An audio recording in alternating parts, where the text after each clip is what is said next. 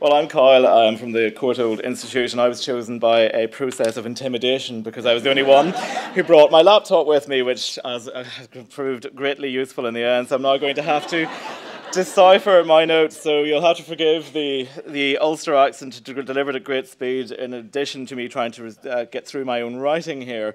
So a bit like everyone else, the historiography section was pretty much impossible to complete for our group. We had people right from early medieval period right up to contemporary. So again, we came up with several overarching themes which applied to everyone in material culture, the main one of which would have been basically objects as texts as opposed to the interaction between objects and persons, and we thought that was the main sort of debate that was going on at the minute in material culture. What we spent most of the session doing, and we had very comprehensive slides setting all of this out, was basically coming up with a list of difficulties that we thought, specific to material culture on one hand, and also more generally to Chase generally, we came up with a list of difficulties that we thought had arisen, and then came up with a series of ways we thought they could be dealt with. The first difficulty we came up with was that, particularly in material culture, there are a wide range of experts in each area. Anyone looking at material culture will have several different objects they'll be dealing with. We had people dealing with coins, documents, all of these things together, and we needed basically some sort of forum whereby all of those experts could come together and it would become easier to contact them. Right, if I can read this. Then we came across a problem that basically every person that comes along as a researcher to Chase seems to be reinventing the wheel. Everyone picks up very practical information on how they access archives, who are the important people to access, and what state those archives are actually in when you come to them. We all get that in our experience, but a lot of the time, because researchers are so isolated, that information is all wasted. So again, we felt we should come up with some sort of forum so that that information could be shared, and all of the experience gained by researchers visiting these archives could be shared as well. Right.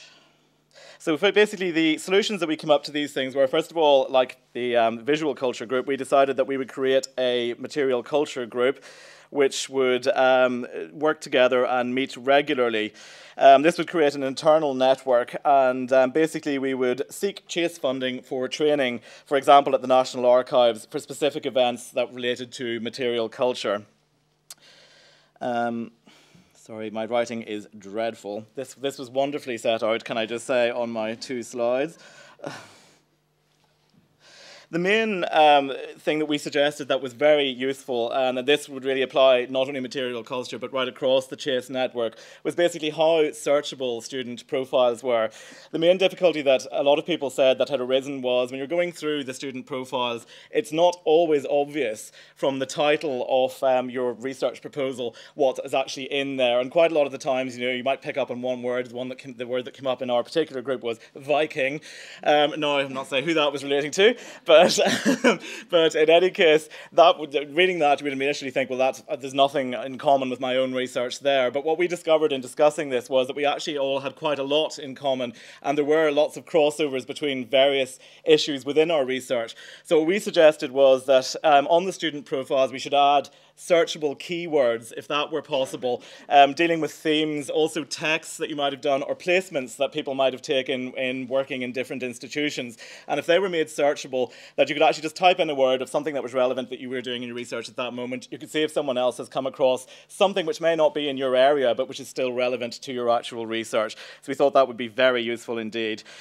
We then decided that there was also room for a forum to be established, and again, specific to the material culture area, but also for all areas, whereby training could be organised. A lot of outside institutions, we discovered, really weren't interested in providing one-to-one training to students. So if a researcher basically contacted that institution and said they wanted some training in archival material or something, they were going to say no. But if we established some sort of forum, which would then allow everyone to sort of say that they needed a specific type of training, if there were enough people kind of coming along and saying, well, actually, I need that as well, you could then go as a group en masse to an external trainer, and hopefully then they would provide that training, and again, then that group could seek funding from Chase if that were possible as well. Let me see, what else did we have? I think actually that's it, unless any of my group can remember anything else that I've forgotten, because my notes are absolutely illegible. Yeah, I think I've covered everything that we did, but yes, as I said, you'll have to forgive that rather mixed up presentation, but you can rest assured that had my slides come up, they would have been very informative indeed, but thank you for that anyway. Thank you.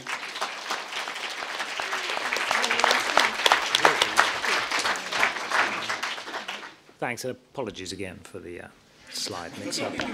A good trick, of course, would be to just give in an unformatted USB, and then you can claim anything for your slides, but I'm sure that's not what you did. Lots of really good suggestions there, which we'll definitely come back to you on. I mean, one thing to look out for is the Material Witness Programme, which has already run, is going to run again, and I quite like the idea of tying a bit more, more closely a kind of student-led kind of strand into that, because that's at the moment been something that key academics have run, and the cohort has kind of participated in some of the same events and had discussions, but to more formally involve kind of ideas from your group or more broadly is a great one. In terms of kind of thinking about needs analysis, just to pick up on that, we circulated last year, and we will do again sometime reasonably soon, a kind of training survey. Last year we did have to chase quite a large amount of the cohort to get them to fill it in, and we will chase you again because you need to fill it in. But there's a bit there that says, which bits of training have you participated in, and what are we not doing, and what would you like us to do? So that is one way in which we can collate. If enough of you say we want to do this, then we can do it. There is also a student-led call that goes out where you can propose bits of training. So again, as a group, you can say, well, we would like this, and we'll fund it. So I suppose what I'm saying is, that kind of feeling when you have money just burning a hole in your pocket that you just want to spend. It's kind of. Rob holds the budget. He's going to. No, I only look after it. It's just resting in my account. Yeah, I mean, I think everything Paul said is true. Absolutely, there are various sort of mechanisms that we've tried to put in place to get that sort of input from you. But I can see that if it's coming from a group that is sort of meeting regularly and thinking about these things, then that's probably going to be a more effective mechanism for actually thinking about it than sort of asking you to fill in the survey individually and and then looking at the responses. So I think that would be very welcome. In terms of the student profiles, I'm glad Claire isn't in the room, because she would be weeping at this point, because you can already search the Chase student profiles.